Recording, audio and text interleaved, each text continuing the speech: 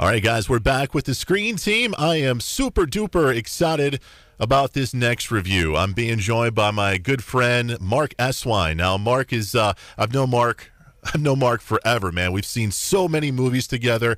I've probably seen more movies with him than anybody else. But I got to say, this next movie review is probably a movie I thought we would never ever see together, and it's a movie called A River Runs Through It. It was a movie that was starring Brad Pitt and actually directed by Robert Redford. It's a story about two sons of a stern minister, one reserved, one who's a little rebellious, growing up in rural Montana while they are devoted to fishing. Now, as we were growing up, Mark, would you suspect that this would be a movie that you and I could get into? Not at all. We've come a long way from the American Pies and the Godfathers and stuff like that. I'm curious, what were your initial thoughts from seeing this? Your first viewing, what were your initial thoughts? Honestly, I knew we were going to do this for a movie review, so when I got to the end of watching it, I was a little frightened because I thought, I don't know what I'm going to say when we start talking about this, because I felt like I should be getting something out of the movie, but I was trying to figure out what I was supposed to be getting out of it. So I thought it was a good movie. I enjoyed the story, but it was really interesting for me because I like Robert Redford and I like what he did. I like how he narrated the story. But what I just assumed that the story was fictional. So with that, I assumed that Robert Redford was overall trying to make some point.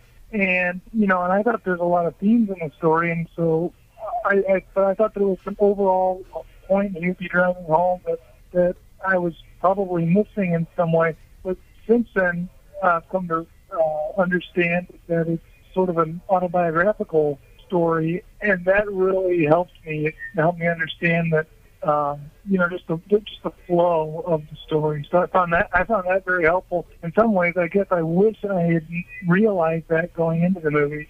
Mark, I'm glad you had pointed this out, why I had chosen you to review this, and there was a deeper reason why I wanted you to watch this.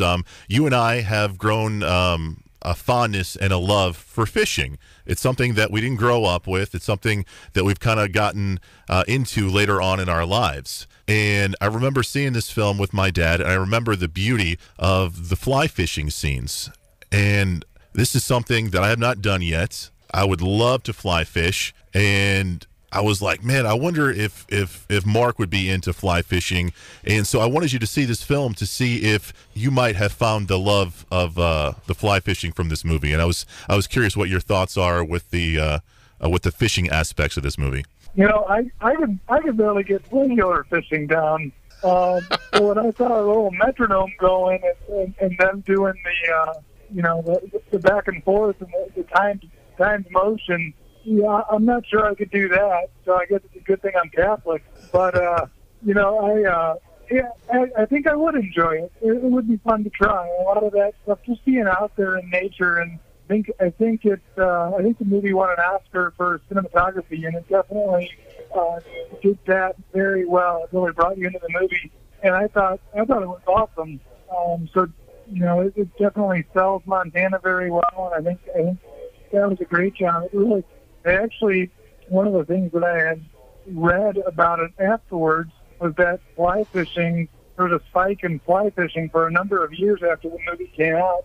But, in any case, no, I'm all in, man. If you plan the trip for us. All right, man. We'll plan it. We'll make a trip to Colorado or Montana or something like that and get that done for sure. I'm curious, what did you think about the performances? Brad Pitt. I think we both can either take him or leave him, but this was kind of a role that kind of propelled him into mega stardom. What did you think about Brad Pitt's role?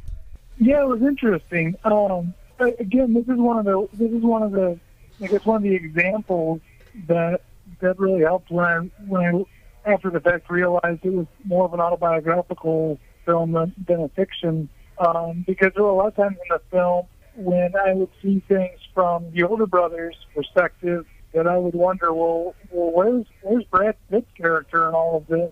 So anyway, being that it's May, I thought that as far as acting, I thought he did a great job. You know, I almost forgot that he was Brad Pitt, which is what you need to do if you feel about Brad Pitt the way I feel about him. No, I think he's a good actor, and I think he did a great job.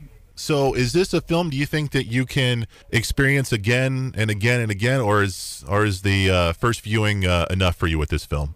You know, I mean, it's not. I wouldn't put it up there with like other great movies, like, you know, The Godfather or something like that. But it's something I could definitely watch again. And I think there's enough things going on, and you know, like I said, the cinematography was really good. So I think there's enough things happening that, you know, as you saw it again, there's definitely more to get out of it. So all in all, Mark, who do you think is going to like a film like A River Runs Through It? Do you have to be a fisherman to enjoy a film like this, or do you have to like dramas? I mean, who's this film targeted to?